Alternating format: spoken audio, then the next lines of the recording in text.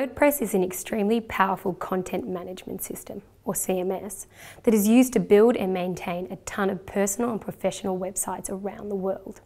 Chances are, many of the websites you interact with on a daily basis are powered by WordPress, including our own.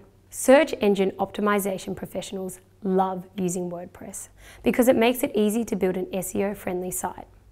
There are a host of SEO plugins you can install to make optimizing your WordPress site a cinch. One of the most popular plugins, which is easy to use, is called Yoast. You can install Yoast by navigating to the Plugins menu on your WordPress dashboard, searching for Yoast SEO and clicking Install Now. Simple. There are many ways you can use Yoast to optimize your WordPress site. Today, we'll be focusing on just one: how to optimize your content as it gets added to the site. Let's say you are adding a new blog post to your site and you want to make sure it's properly optimized.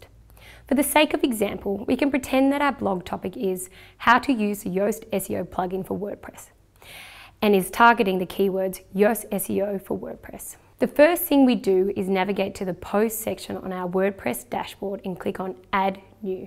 At the top, you will see the standard WordPress fields for adding a title and body content. Beneath that, you will see the Yoast SEO box that has been added as a result of installing the plugin. This is divided into two main tabs, Content and Social. We'll be staying within the Content tab for now. First, we want to make sure we have selected our focus keyword. In this case, our keyword is Yoast SEO for WordPress. We also want to make sure we're using our keyword in the title tag. So we will click on Edit Snippet and enter the title in the SEO title field as Yoast SEO for WordPress, a beginner's guide.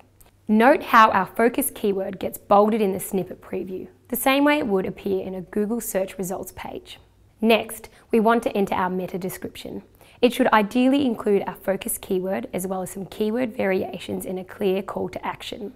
You can also edit the slug, which is the text that appears at the end of the URL. We want to make sure we're including our keyword in the slug too. After you've filled out all the information in the snippet preview, you can scroll down and check the content analysis, which will identify any other SEO areas that need attention. For example, it might tell you that your post is missing optimized images or external links. These issues should be addressed before the post is published. When the post is ready to go, simply press Publish. It couldn't be easier.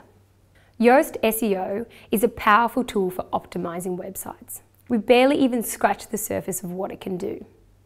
Download the plugin today to see what a big difference a bit of on-page optimization can make.